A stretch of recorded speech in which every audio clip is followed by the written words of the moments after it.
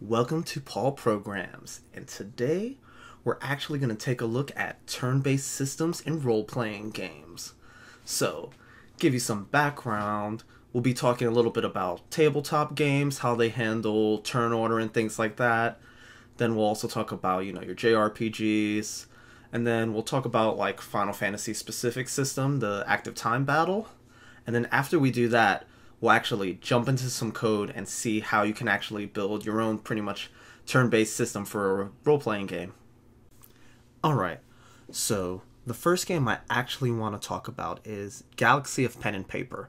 This is a great way to talk about some of the concepts of turn-based battles that happen in tabletop role-playing games as well.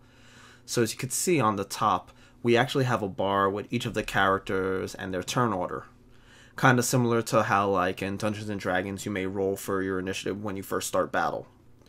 And then once the turn order's set, then each of the characters have an opportunity to take their turns, be it attack, dodge, or whatever.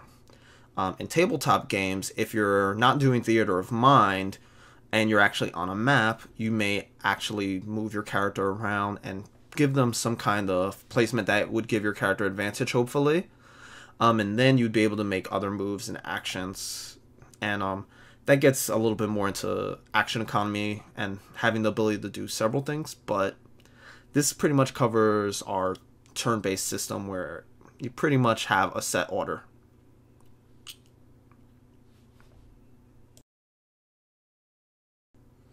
Alright, next I want to talk about pretty much our turn-based role-playing games, like Final Fantasy, Chrono Trigger, and so on and so forth. This actually has a very different battle system, unlike pretty much D&D and other ones where you have an order and set. This one is pseudo-real-time, where under the character Chrono here, you can see he has a bar that keeps charging up. So this lets you know like when it's his turn to actually take an action, and the enemies have the same bar, you just can't actually see them.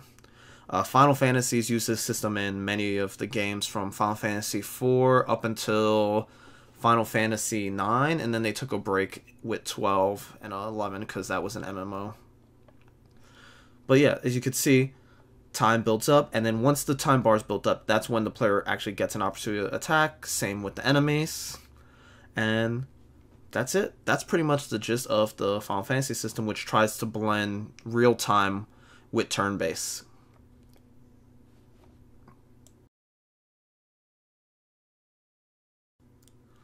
So, in Persona games, your turn order is pretty much handled on a turn-by-turn basis. So, it kind of takes the idea of Dungeons & Dragons where you have a turn order, but instead of it being set for the entire battle, it's dependent on your actual turns. And then Persona, especially in particular, has an ability for characters to actually double up their turns. So this way you can turn one's turn into many, or if you decide to speed up your character, that can end up changing your turn order for the next turn coming up. So there's a few games that have systems like this, but Persona is definitely one of the games that takes full advantage of this kind of system. Alright, so that was our quick look at some of the different types of turn-based systems you can actually implement in a game.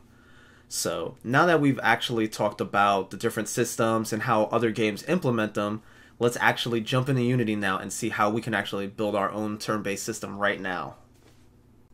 Alright, so here we are in Unity. As you can see, we have our scene set up. You can see our canvas, and in our canvas we have pretty much what represents each character. And within that, you're actually going to find an image and text, which will handle, the text will be the most important one because that's where we're actually going to be putting a lot of our value, showing what turn order or how much time a character has built up. All right. And then we have our battle manager as well, which this is the brains of the operations basically. And you can see we mapped each of the text fields that are part of each of the characters on the canvas. And then we also have our reset button for resetting everything and our toggle button mapped to the script as well. And those will be important for jumping between like time battle or turn based or for resetting the whole thing. Alright, now we're in the code, the brains of the operations. So we can see how that battle manager actually works. Here you can see we have our text fields mapped in a pretty much an array of text fields, have our toggle, all the pretty much UI components mapped. Then we also have a way of tracking if it's a time battle or not. We have a list of all the different characters that we'll actually be working with, and we'll talk more about that class later. And then here we have our start function, which will go through and it'll generate a character. And after that method generates a character, we add that character to our list. Simple enough. So then we're going to set battle turns, which will go through and set the turns for each of the characters. Time scales 1, just to make sure everything's flowing 1. Toggle, this will pretty much be set to let you know if the toggle is true or false. And we add a listener to see if the user toggles one way or the other. And we do the same with the reset button to see if a user actually clicks on the button. Alright. Now we have our update. Pretty simple. If it's a time battle, it's going to add time to each of the players, or each of the characters in this case. But the main thing is that it's actually going to loop through the characters in the method, and then it's going to build up their time multiplied by their speed. So this is what's going to actually increase the amount of time they build up every pretty much turn, or every time this method's called. And then it's going to set that time to the actual text for display. Alright. Now we have the change time toggle. This is pretty simple. Basically, whenever you click on it, it'll swap the toggle to either true or false and reset all the players' turns or speeds and things like that. Alright. Set battle turns. So this is going to call the generate turn order. It's pretty much going to put the list in and get a list out, which will have all the characters' turns in the right order. And then it'll go through each of the characters and actually set what their turn order is and push that to their respective text fields. Alright, and then reset stats. So like I was talking before, it's going to generate a character. It's going to set their text to basically what it was initially, if it's time battle, and then it's going to set each of those to the respective character they should be on the list. And then after that, if it's not time battle, then it's going to actually set each of the characters' turns.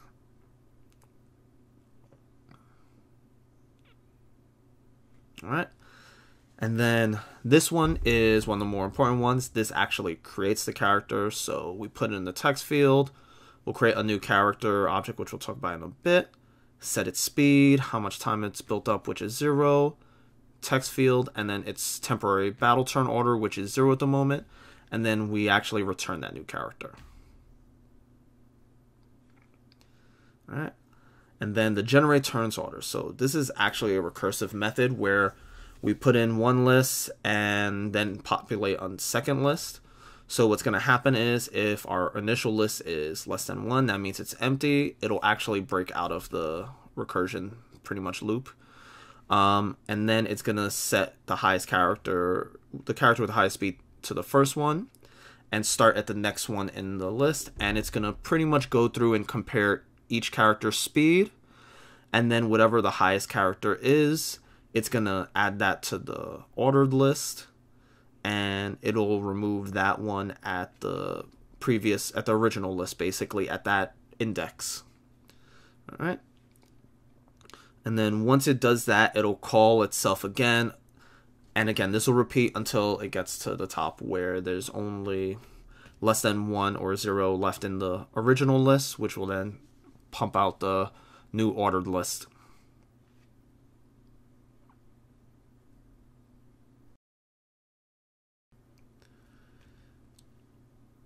Alright, and then the last bit I want to talk about are the characters themselves. So they have all their pretty much attributes, which will be speed, time built up, the text field that we're going to output things onto, and then pretty much their turn order.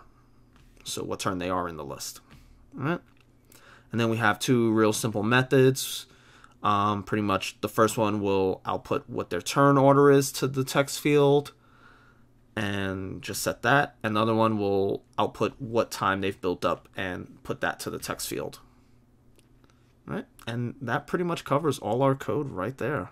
Let's jump back in Unity and actually see this in action.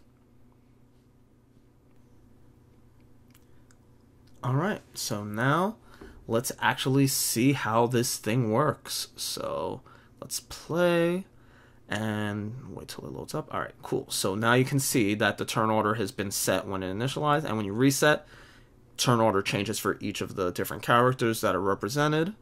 And again, you could keep resetting. This time actually came in perfect 1, 2, 3, 4, 5 order. And again, it just mixes it up. But when you hit time battle, and as you can see, each of the characters are building up at a different pace. So you'll see like purple is going really fast, so it probably has the highest speed, with green being second fastest, and then the others coming in similar order. And when you reset it, it's gonna pretty much just change who's faster than the others. And you can see that like blue and red are kind of building up fast. And again, rinse, repeat. So yeah, this pretty much is a look at how you can actually build a turn-based system in Unity for role-playing games. So hopefully this has been a good, insightful look for everyone. All right, everybody, and with that, let's just say time's up. I kid. But thank everybody for watching. If you like this video and would like to see more videos talking about how to build other mechanics that you may be interested in, let me know in a comment below. And basically like, subscribe if you want to see more videos like this. Thanks for watching, everyone, and I will catch you all next time.